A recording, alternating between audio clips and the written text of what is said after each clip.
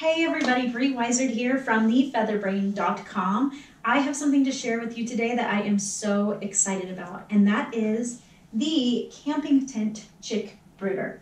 So this is the first year that I've used a camping tent as a brooder, and it has just been incredible. It has been so much better than any other brooder I've ever used, and I just can't imagine ever going back to anything else. So with this brooder, I've had very little cleaning, no smells, and I can just get in there and freely interact with my chicks, which has made them super tame. Okay, so let's take a look at it.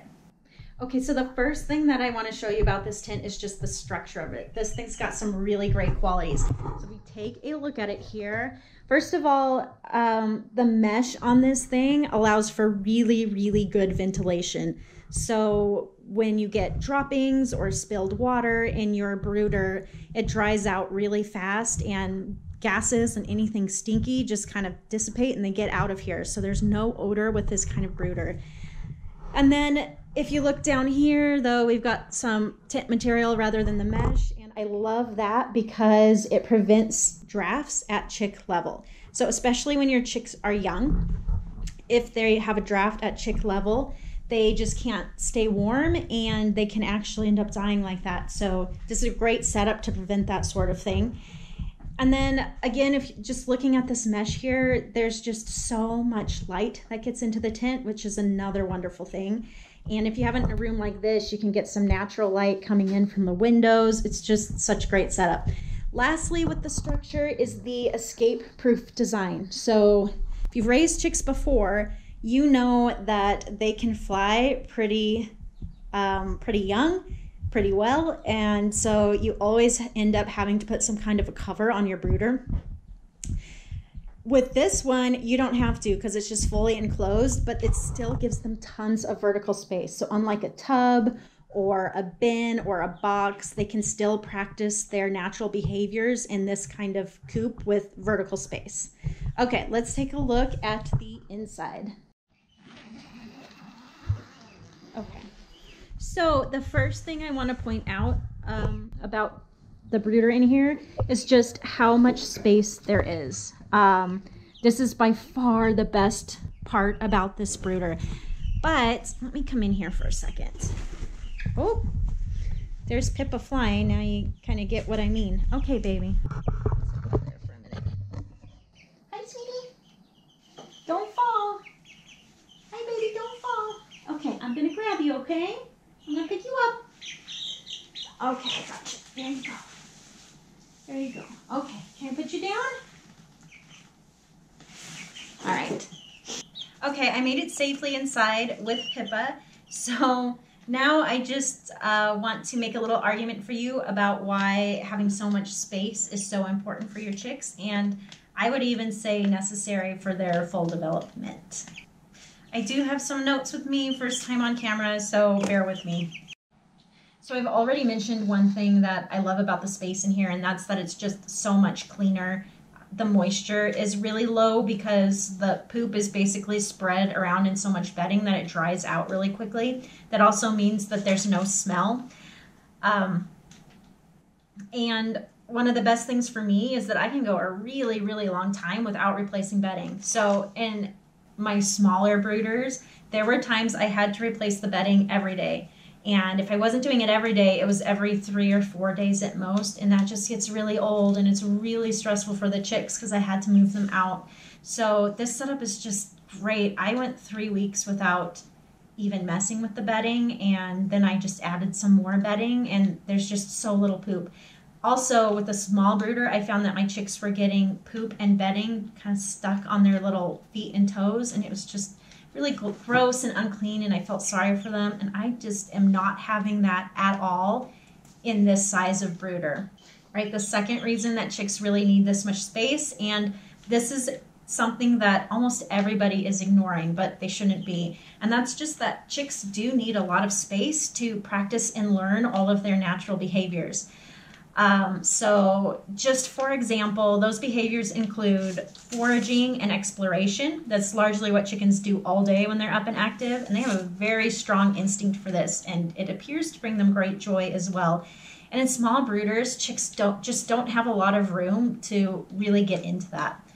Perching is another natural behavior that chicks have a really, really strong drive for, and particularly they need multi-level perching. So not just some little tiny perch in your brooder. That's definitely better than nothing. I do encourage that if you're using a small brooder.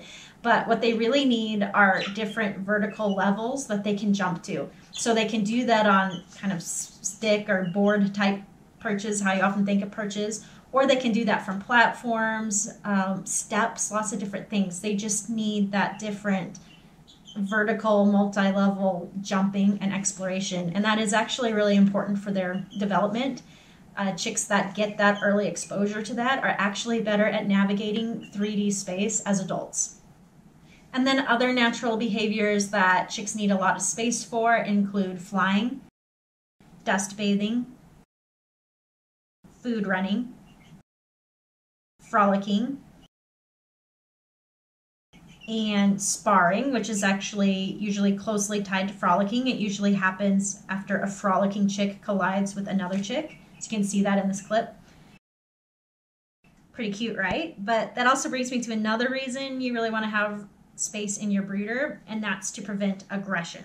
So like all animals and children, when chicks don't have a lot to do, they can get very cranky with each other. If you have a small brooder, you're not going to have space for, I call them toys, scientists call them enrichment, but all of these different objects you see in here are keeping my chicks occupied and happy, and they're learning how to navigate their world by playing with these toys. You just can't do that in a small brooder. So when you have a brooder this side, you just don't get chicks feather picking or getting aggravated with each other. They just have way too much else to do.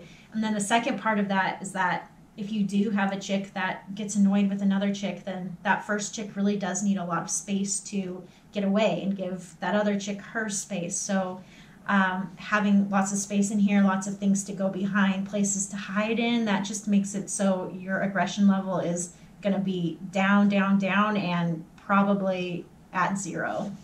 And then I do just want to say one more thing about toys before we move on, and that's just how there is so much science out there right now that has shown how helpful toys are for chick development. So let me just read you a few conclusions from studies, and I'll include a link to the references below. Chicks reared with toys have stronger immune systems. They produce higher quality eggs as adults, less aggressive to flock members, cope better during stressful events. They have reduced fear, including well into adulthood after the toys are long gone. They have better spatial skills that, like all of these, carry over into adulthood. They're better able to forage and find food and to perch at multiple levels. And if that's not enough, your chicks get a lot of joy out of playing with new toys too. Okay, and then lastly, there's imprinting. It's very hard to imprint your chicks on you if you don't have a big space to interact with them. If you're not sure what imprinting is, it's a biological process that happens within the first couple of days of a chick's life. If you wait too long after the first 2, maybe 3 days, then you can't imprint them. They're not capable of it any longer.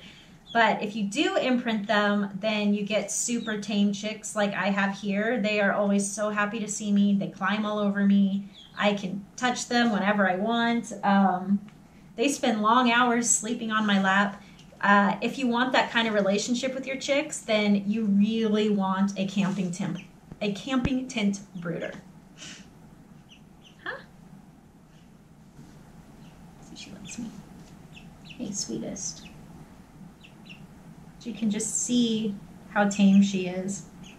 Yeah, you just relaxing? You little sweet girl. And all of my chicks are like this. And if you've raised chicks before, that's not normal at all. So when is a camping tent brooder not a good idea?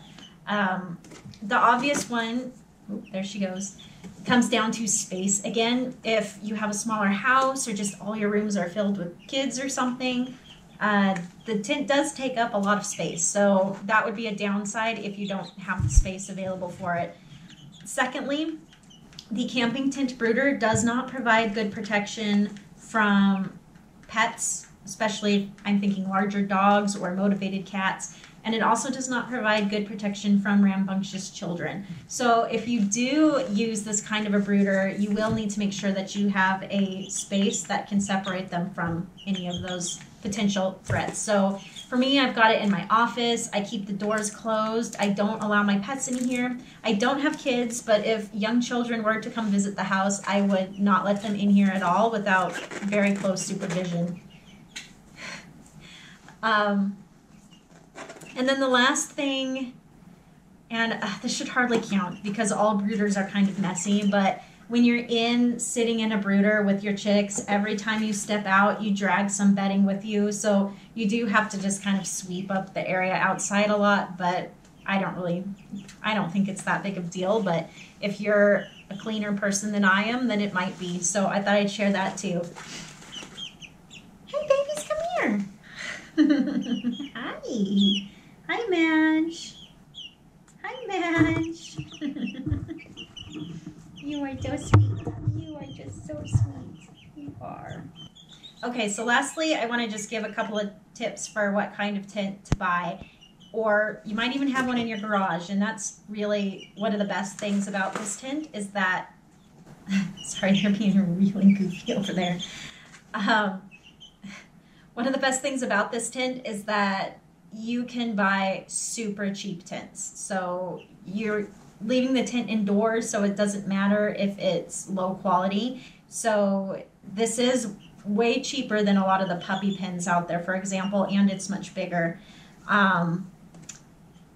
When you're looking for a tent, though, you do want to make sure it has good ventilation. You don't want just a little sliver of mesh at the top. You want to make sure you've got at least one wall that's got pretty good mesh on it, or like this one, which is wonderful with 3, and then this if I wanted to. You just need that for ventilation. And then you want to make sure you get a decent size. So this tent that I'm using, hi sweetie, is 8 feet by 8 feet. And I actually bought an even bigger one to start out with that was 8 feet by 12 feet. And when I put it in this room, I was just going to have to move some furniture to get it to fit. And so I ended up going with the smaller one. But I do regret that and wish I'd gone with the bigger one.